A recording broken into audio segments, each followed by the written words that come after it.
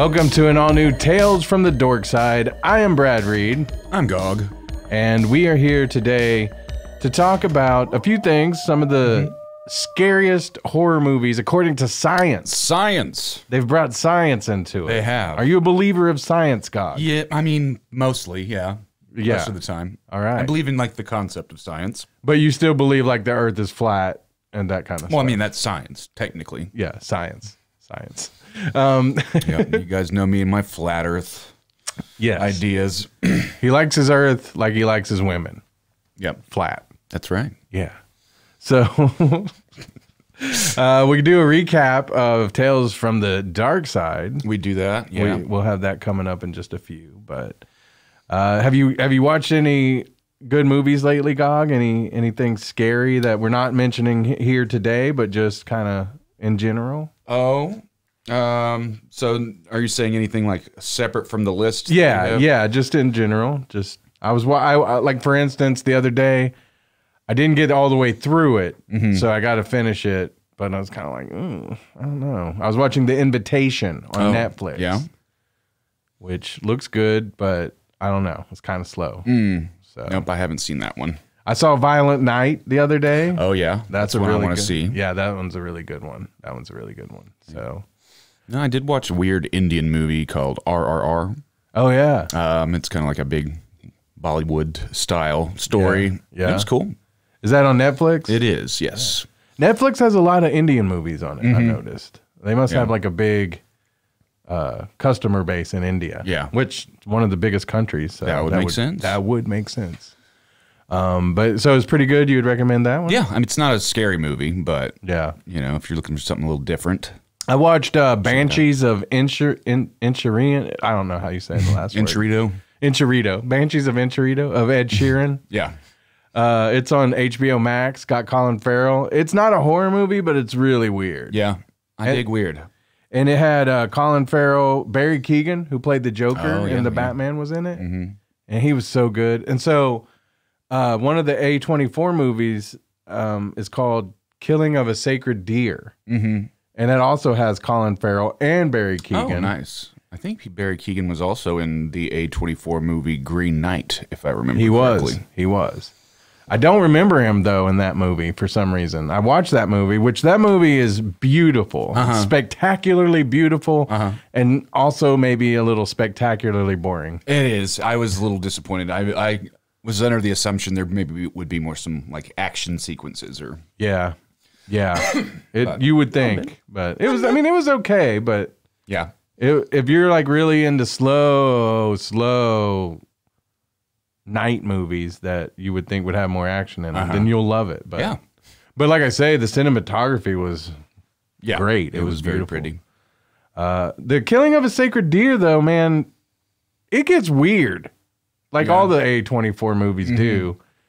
It gets weird, and I didn't really like afterwards because I mean I'm no dummy. I've studied some film criticism in film school and stuff, so I look for like the hidden meanings and all that. But afterward, I was like, what was that movie really trying to say? I'm not exactly sure. So if you saw it and you were like, oh, I know what it was really about, then leave us a comment or something. But I was kind of like a little flummoxed. Yeah, it was a good movie though. Cool. Barry Keoghan though. That dude is amazing. He's a great actor. He's a really great actor. So I kind of wanted to mention that one. Didn't want to do a whole review on it just because I was like, I don't get it. That's fine. But like, that's the cool thing about the A24 movies is like a lot of them are weird and some of them you're like, I don't know. I don't even know if I liked that one. But the fact of the matter is they're all like conceptually very interesting. Yeah.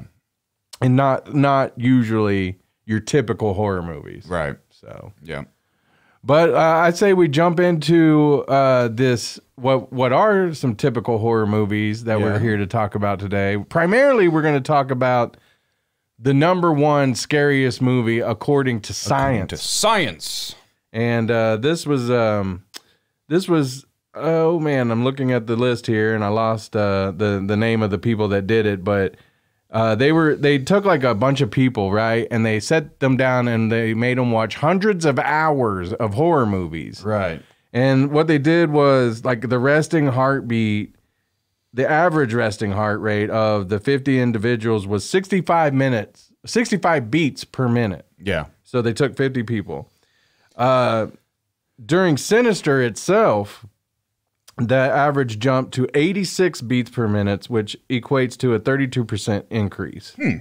No other movie saw a higher rise in average BPMs, except for Insidious kind of came in closer because it had like the largest jump scare, like amongst all the people. Like one scene in particular made them all have like a huge jump scare. More so than like any time in Sinister, like it peaked. Yeah. But with Sinister, it stayed high longer. Got it. Yeah. So that's why they named Sinister, starring Ethan Hawke, as the #1 the scariest movie according to Jump Scares. Yeah. Yeah. What was it called? The Science of Scare. Yeah, the Science of Scare. That's right. And the one we looked up, because there's a few of them out there, but IGN.com had this list, so that's the one we're going off of.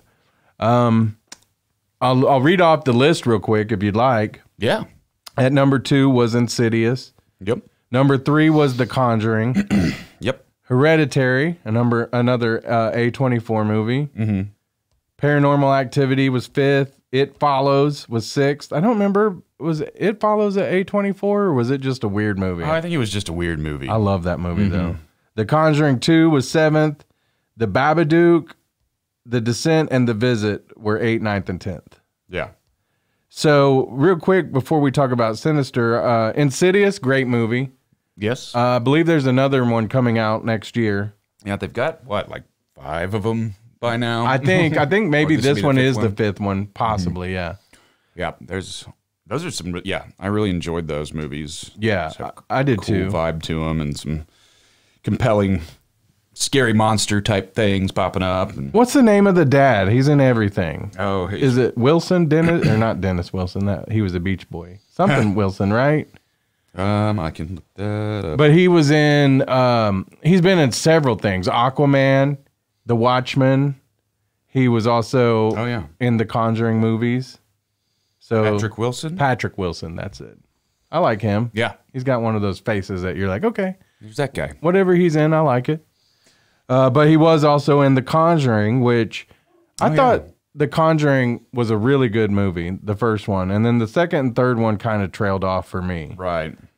Hereditary, that was a great movie, but there was a couple scenes that I thought you would consider those scary.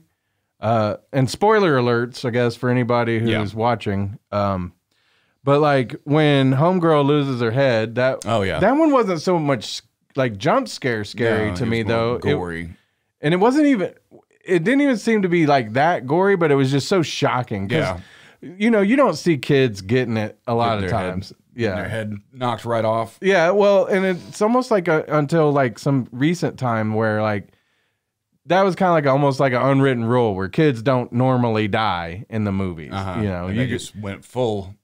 They went all in. Yeah, I mean, you look at like the little brother dies, and that sets up the movie, and so it happens. But it's just the way that it happened. It was like it was really hardcore. Yeah, I was like, whoa, wait, what the hell? And I had to rewind it. Like, let me see that again. Yeah. And then there's like a scene that I can remember where the son, and he was awesome in this movie too. He's in the classroom and he starts kind of daydreaming, and I think he starts like smashing his head against the desk or whatever. Yeah. It's been a minute. It's on HBO Max now. You can watch it on HBO Max. If you really like the A24 movies and you have Showtime, then Showtime carries a bunch of the A24 movies. Paranormal Activity, man, that movie came out a little while ago. Yeah.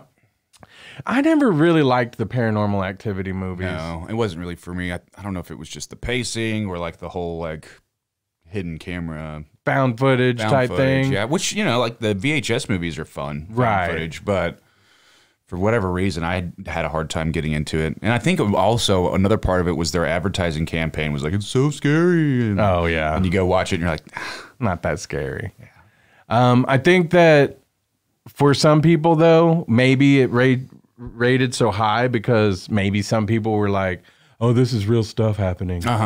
Yeah, so, you know, people that probably don't watch horror movies all the time, which it doesn't really, at least in that article, it doesn't break down like, you know, the people that they have, right, and their backgrounds. But if it's something that like you don't ever watch horror movies, some people will freak the fuck out at them. Yeah, it's like legitimately scares the shit out of them. Yeah. And I think a big part of that and why some of these are on this list is, you know, from what I kind of understand, it seems like demonic possession stuff, always scares the shit out of people. Yeah. Oh, for me the same though. Yeah, for me the same. We'll talk about maybe some other movies that we thought should have been on this list here in a little while, but one of them definitely is a demonic possession movie. Yeah. And then anything that's kind of like could happen to you. Yeah. I think that also scares people because it's easier to relate to something when you can see yourself in the situation.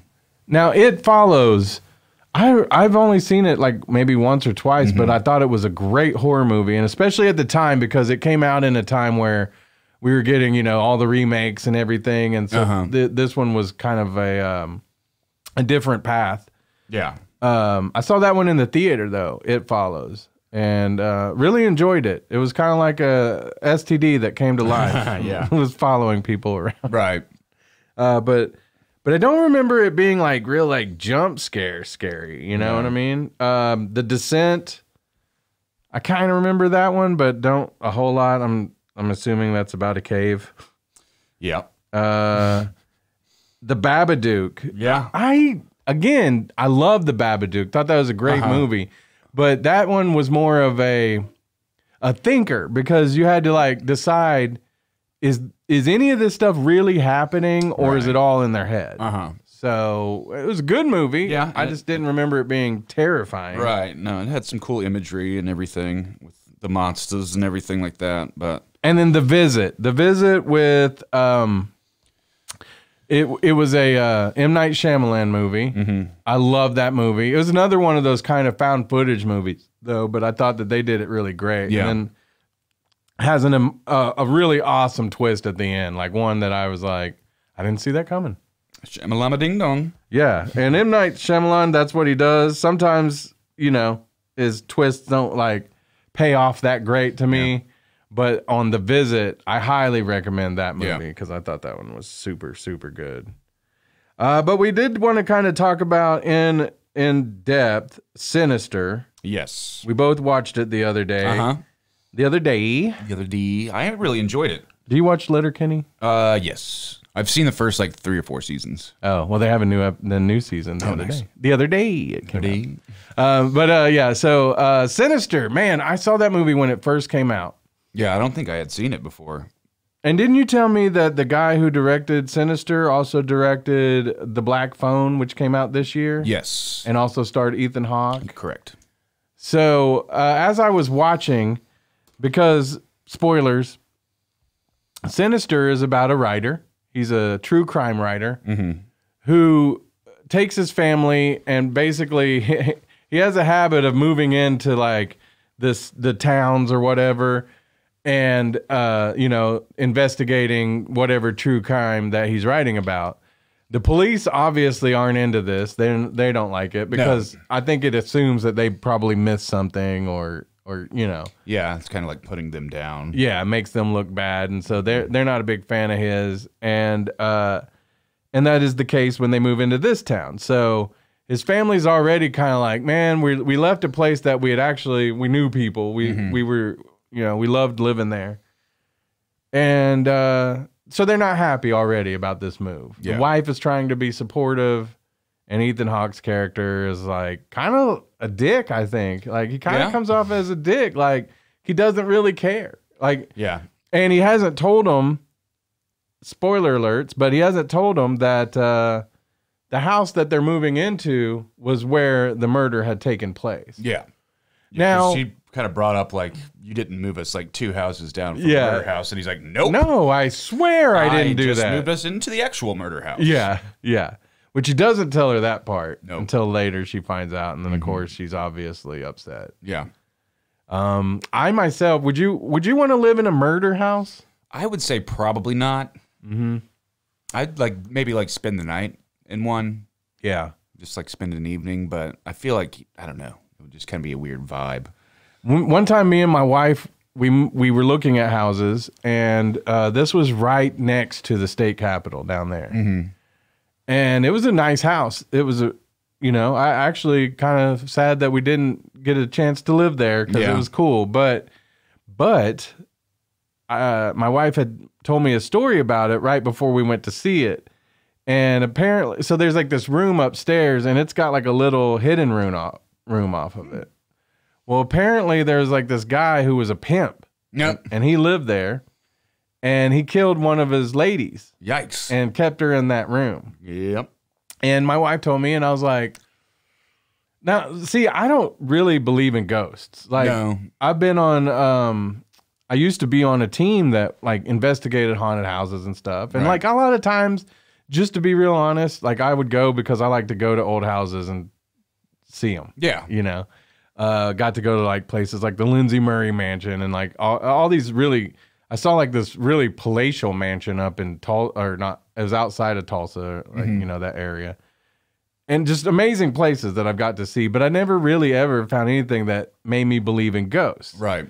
But when we go to see this house, I'm kind of looking around. I'm like, okay, let's just say Jen has to work late and it's 10 o'clock at night and I'm in this house and it gets spooky. I'm not going to want to live here. No. I'm not going to want to live here knowing what's happened upstairs. Right. So I was just kind of like, I think we'll pass on this one, Jen. Yeah. And she's like, yeah, let's do. Because we look, it was cool though. Cool basement, all of that. Like it was cool. So we go to try to get out the back door, and the back door locks from the back, from the outside, and we are literally locked into this house. Oh no. Yeah. So like we were like kind of panicking a little bit. Yeah. Like this is weird. And like she calls the lady because the lady had unlocked the back door for us to go in and look at it after hours. Yeah, so she had to call her and like, how do we get out of here? I think she had to actually come up and unlock it and let us out. And yeah, we were like, you know what?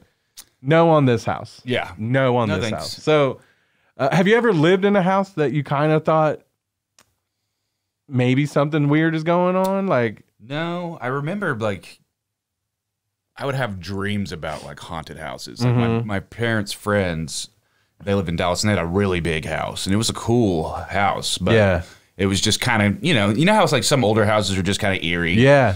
So this was that kind of house. So I would have nightmares. Like we'd go and stay with them sometimes, and I'd have nightmares about that house being haunted. Yeah, ghosts and stuff when I was a little kid. And then my grandmother's house, she lived kind of over by the Capitol. And it was a huge house. And she had this painting of the Virgin Mary that was just very like somber looking. Yeah. And it scared the shit out of me to the point where when we would go visit her, my parents would have to take the painting down. Right. Because it was in the stairwell. And it just scared the shit out of me for some reason. We lived in a house that actually, it's so weird. Like that area that we're talking about. We looked at a couple of other houses. We looked at one on 39th Street and Classen. And when we went in, we went upstairs and I opened the door and like in the closet, they've got like it looked like voodoo or something, like this, this voodoo thing, like written like in a circle, like a symbol, and that kind of weirded me out. It's like, again, I don't believe in ghosts, but I don't really want to live in a place where people are doing all their, conjuring. Yeah. And then when we moved in this house on Gatewood, when this one though, there's like no, like if I'd have found out a whole family had been murdered in it, I was gonna take it because I love this house. Oh yeah. And we did. We moved in, but when we moved in, those like little ceramic eyes that like are supposed to ward off evil spirits. Oh yeah. They had them on the inside of the doors. Oh. And yeah, so I was like, oh God. So we lived in that house for a little while, and one morning, Jen had told me, okay, like some people were supposed to come by to look at the AC in the basement or something in the basement. It was like a heater or something. I was like, okay, cool.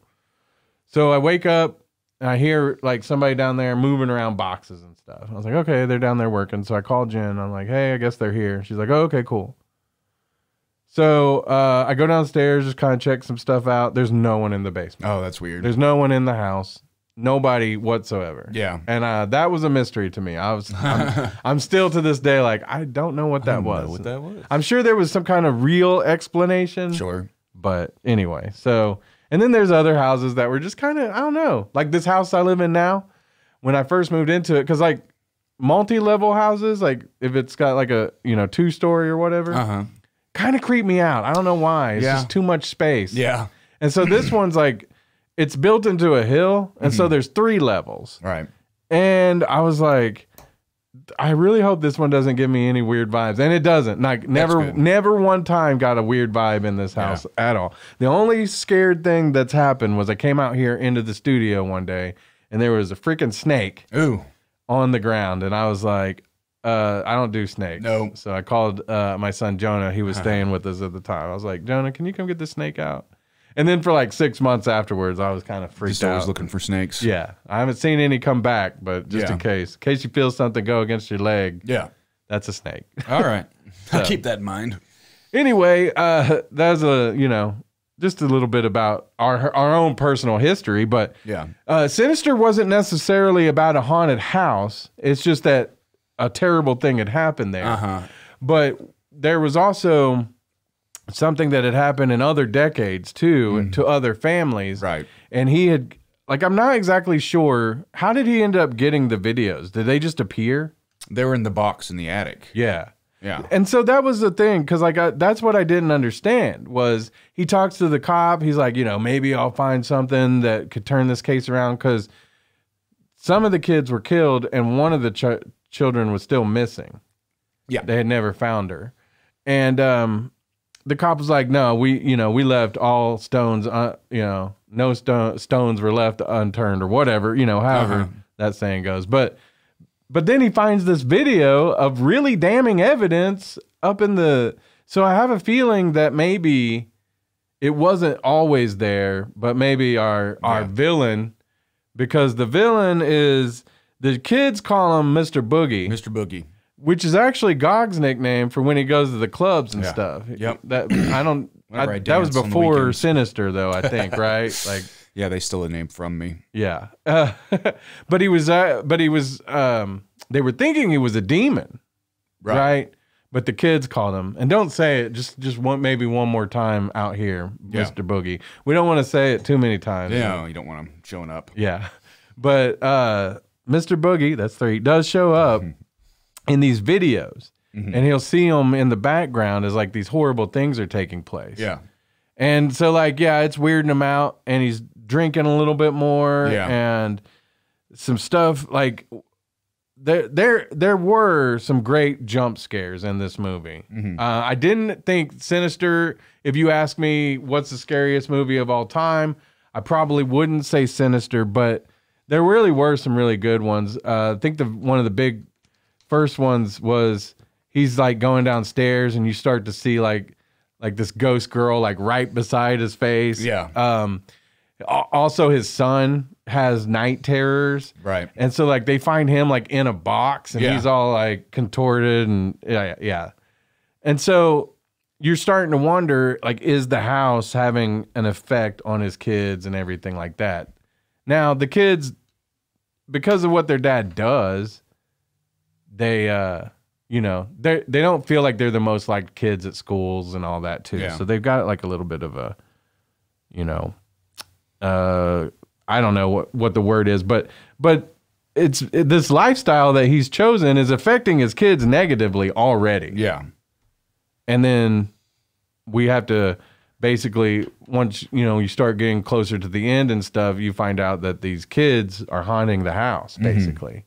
Yeah. Like it basically follows from one house to the next. Like as somebody moves from one house to the next house, that activates Mr. Boogie.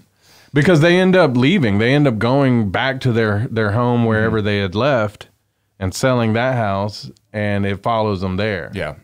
Including the videos, which either got moved in the move somehow, he thought, because he had burned them. Yeah, he burned them. See, that's why I'm thinking they like supernaturally appear. Yeah. Which is weird. It is. So He's watching the videos. He's trying to, like, you know, solve this crime. But one of my big questions was like, why doesn't that dude ever flip on a fucking light? Yeah, that's a very dark movie. Like, anytime something happens, he's like scrambling around in the dark, and I'm like, hell to the no. Yeah, it was very dark because I was watching it during the day, and I ended up having to put up like a sheet over the blinds. Yeah, because I couldn't see shit. That's funny. Yeah, like I was just, that dude had more balls than me, because if that kind of stuff was going on at my house, I'd be like, we're out of here. Yeah, I would have woke up my wife. I'd have been like, look at this shit. Like, you will not believe that. One thing, I called you, or I texted you during the movie, and to see if you had seen it yet. And I was wondering, although I'm not sold on this theory at all, but the face that he sees of Mr. Boogie looks a whole lot like that mask from the Black Phone. Yeah. And of course, Ethan Hawke plays a character from the 70s who's kidnapping and, you know, hurting children. You think that there's any kind of like loose, maybe, but any kind of connection in these stories? I'd have to watch the Black Phone again. Right. But I wonder if, like, maybe the director or whatever is kind of like, hee hee, it's a little, you know, there's some elements of connectedness. Yeah. So that's something that we'll look into a little bit more. And And if you guys out there listening know anything about that, as a theory, feel free to share it with us. We'd love to hear what your ideas are. Yeah. I just wonder, because that mask looked a lot. Could just be because it's the same director, and he thinks that mask, that kind of style, looks scary. But the Mr. Boogie and that, So by the end, Ethan Hawke, spoilers for the ending, but his daughter ends up being possessed or whatever. Yeah. By Mr. Boogie. Mr. Boogie. But I did think that the jump between the movie and then that ending where she's the one kind of like came out of nowhere. Yeah. What'd you think? Yeah. A little bit, because they see in, I think it's in there, is it a mirror or a painting or something that Mr. Boogie's in with all the previous children.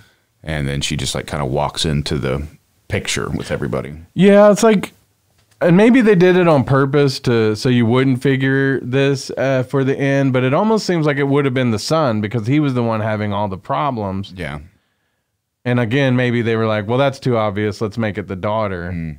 But yeah. And then so she basically, did she kill Ethan Hawke at the end? I think it wasn't on camera, but it looked like she chopped his head off or something. Yes. Yeah. And then goes and joins the children. Right. So. Yeah. Murdered the whole family. So, okay. So after watching the movie again, where do you place it amongst the scariest according to science? I mean, it wasn't the scariest. And, you know, I also had to like kind of take into consideration, like, I don't know the environment that these people were in. I'm sure they're probably in a dark room, you know, maybe like more of a theater setting. I was just watching it on TV at my house during the day when I had to put a blanket up. Right. Because I couldn't see shit. So I don't know if like maybe being more immersed in the experience would make it more terrifying. You know what I mean? Right. But, you know, I thought there was some good creepy parts to it, for sure. And, you know, all the smut films, essentially, those were pretty disturbing to watch. Yeah, they were. Which I thought the hanging one was really cool looking. Like, it just visually looked cool. I know it's gross that it's a bunch of people hanging, but... Yeah, well, yeah. It starts the movie off with that. And so you're like, oh, shit. What the fuck's this going on? Yeah. On my rewatch, because like I said, I watched it a long time ago when it first came out and was not impressed. Yeah. It was okay, but on the rewatch, I thought this is a good movie, and there's definitely some jump scares in it. I think if it were me, though, I would probably put like The Conjuring, because like the end of The Conjuring had a pretty good one. Insidious also had a good, like when he goes to save his son, he has to go into that other world or whatever. Oh yeah. But I don't know. The thing that I noticed about this list too was they said that they watched hundreds of hours. So I'd love to know like all the other movies that they did watch. Yeah. Well, that's on this list that I found. It goes to 20 instead of 10, and it's got it on there. Let's see: The Ring, A Quiet Place, Nightmare on Elm Street, Halloween, The Texas Chainsaw Massacre, 28 Days Later. Good one. The Exorcist, Hush, which I feel like I've seen that movie, but I don't really remember. I didn't see Hush. It and Scream. So it's still like pretty much just like your typical, more well-known horror movies. And then they had a couple of like the older ones, but it seems like a lot of them are kind of newer. Well, and is that new? Is that kind of like a newer subgenre? Because like, man, there's so many subgenres of horror now that like we do a horror podcast, and like some of them I'm like, I don't know what that is. Yeah. Some of them are like foreign. Like, is it Jella or there's something Gialla or something like that? Like some kind of, I believe it's like an Italian type horror movie now that I'm like, I don't know what that is. But is the jump scare, like specifically the jump scares, kind of more? Because think about back in the day. You know, Psycho was a huge scary movie, but it wasn't like jump scary. It was more drama and suspense. Right. And again, like Halloween was on that list, and it does have some jump scares. But again, it was more like, especially the first one. They got gorier as they went, but like the first one was very much kind of based on suspense. So maybe that's kind of like why the list is populated with newer movies, because that's what they're trying to do, is like really incorporate jump scares. I felt like, because again, Sinister really did have some good jump scares. Yeah, for sure. I'm not like totally sold on like, my favorite horror movies don't always have like intentional jump scares. Though, you know what I mean? Yeah, and I feel like in certain situations it can almost take you out of it if it's like obvious that they put it in there. Yeah, you know, just for like the sake of having one, like, you know, it's like pinch harmonics on the guitar. Yeah. Like you'll see like all of a sudden a cattle run by and it's like, oh yeah, I like that. I like sometimes when they do you think there's going to be a jump scare and then there's not. Yeah. But yeah, I mean, you got to put some jump scares in, but you're right. Like, I feel like some movies definitely, they play to that real hard. Yeah. And then my favorite don't always do that. Like make them count when you're going to use them, not just like, how many jump scares can we get in to one movie? Because if you ask me, like, what are the most terrifying movies and scariest, I mean, and I'm not going by science, I'm just going by emotion, I guess. But, like, they are, like you had mentioned before, like the demon possession movies get me more than any of them. Yeah. And it's, I don't know if it's just because I grew up Southern Baptist, and so angels and demons and all that, like, you know, they're very much a part. You believe in them, right? Like, I don't personally believe in demons anymore. Yeah, but growing up, I sure did, and they kind of scared me because, like, there could be a demon right here, you know. But and that was the other thing. Like, my mom let me watch horror movies, but if I tried to bring The Exorcist in to watch it, nope, she'd be like, no, not in my house. Like, there's definitely like a Christian thing where they feel like those movies will bring. Yeah, it's going to open a gateway or something. Yeah. And so, like, by the time I watched Exorcist as a grown man, I was like, oh, well, this is just a dope movie, actually. This is a really good movie. But The Exorcism of Emily Rose. Oh, yeah. That movie actually terrified me, man. Yeah, it's scary. And you know why? You want to know why I think one of the biggest reasons that movie was successful in being actually scary? What's that? The practical effects. Oh, yeah. Like, I can't remember the name of the lady, but she was on Dexter. Right. She starred in this movie.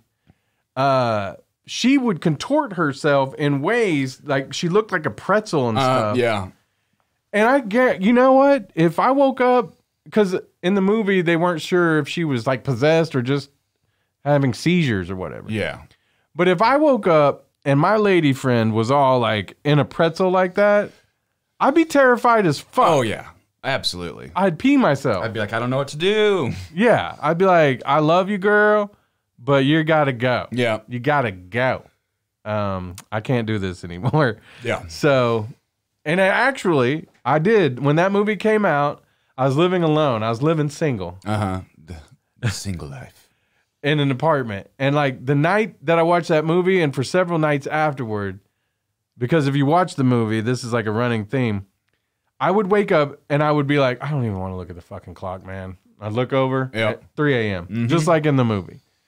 Which in the movie, it's supposed to be like the opposite of when Jesus died. Like supposedly Jesus died at 3 p.m. in the afternoon. Got it. So 3 a.m. in the after midnight is like the demon time. And so I would wake up every night and I'd be like, fuck. So like I was seeing this girl that I wasn't like, I didn't even really like her that much. Oh yeah. Like I don't even know why we were dating, but and I made the mistake of like, hey, why don't you just come stay with me? And so she ended up moving in for a little bit just because I didn't want to wake up by myself at 3 a.m. every morning and be terrified. That's funny. So, but I'm trying to think, like, are there any other movies that weren't on the list that like you can think of that were like terrifying to you? I don't know. I probably should have thought about this harder before. Well, the thing is, like, that's the thing though. When you love horror movies like we do and you've watched so many, you don't get terrified. No, not anymore. Like, I'm sure like when I was younger, there would be stuff that I'd watch that would, you know, give me nightmares or things like that. But I've just always been so drawn to like the darkness. Yeah. Well, and then like what we talked about last week is you get like horror movies with comedy sequels or, you know, I think that we tend to like fun movies too. Like Terrifier, like we're talking about terrifying. Terrifier, would be a terrifying movie. If possibly you were young and you thought, you know, oh, that's scary. That that clown's scary. Now we're not going to be scared by that because we know. I mean, honestly, if a scary clown popped up, I'd probably be like, oh, cool. Yeah, like there is some magic in this world. Oh yeah. Well, and I think another thing, this is something I was kind of thinking about too, is you and I are both really interested in how movies are made.